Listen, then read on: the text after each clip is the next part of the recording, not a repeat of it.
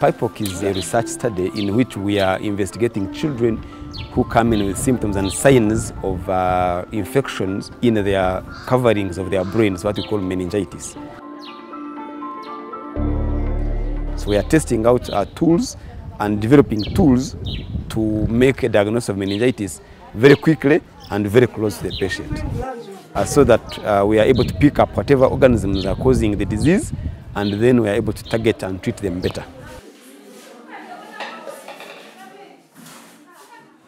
This hospital is a good place for the study because it serves a region of southwestern and western Uganda, and actually also gets children from neighboring countries, Tanzania, Rwanda, Congo. We have a basic infrastructure for conducting studies. We have a team that is competent to do these procedures that we need to do, lumbar punctures, blood cultures. We have a basic laboratory structure, but also an advanced laboratory structure that is provided by Epicentre research laboratory. But also we have the numbers of patients. A lot of patients are coming in, and these are the patients we are looking for. So this definitely provides us the best environment to do this study.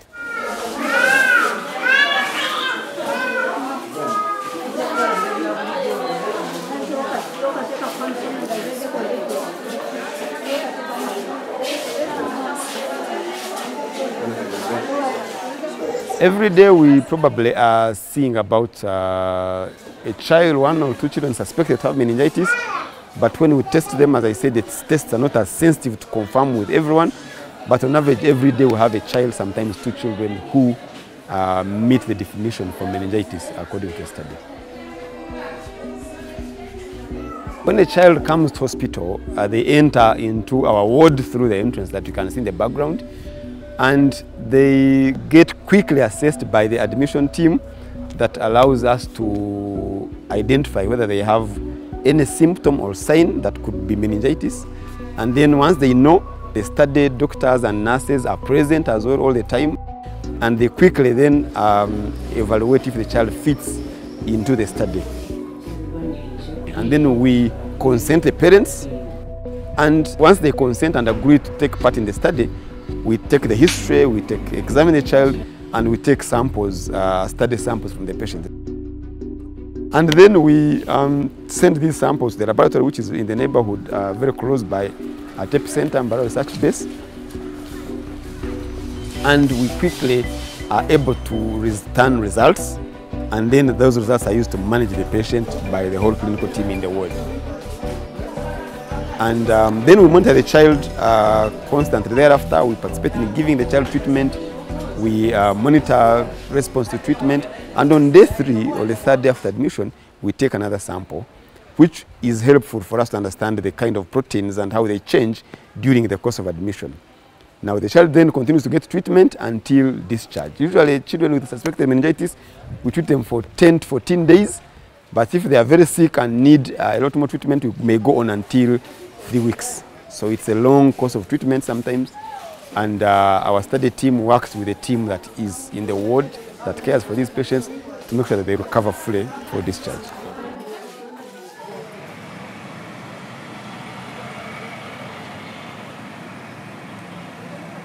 Here at Epicentre, for the PI-POC project, we work together with the university and hospital, and we also work with Karolinska Institute and Science for Life Laboratory from Stockholm.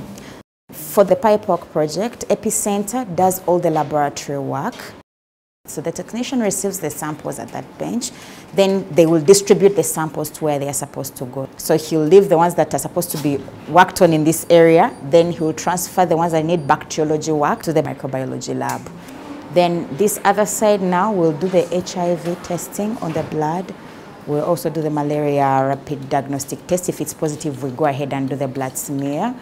We do the chemistry analysis and the hematology analysis. Then whatever remains, we biobank it.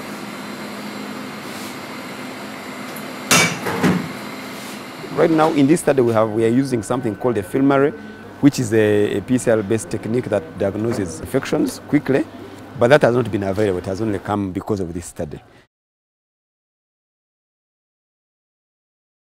Now, otherwise, the fastest way to diagnose and confirm meningitis is with the culture of the fluid around the meninges.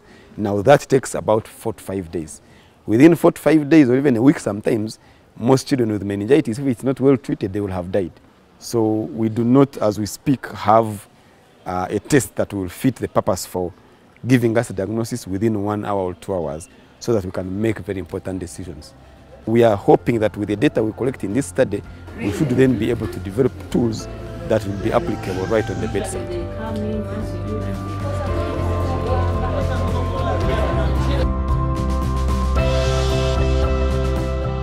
We pride in this kind of collaboration because it is at the heart of the future of medicine for our people in low-income settings.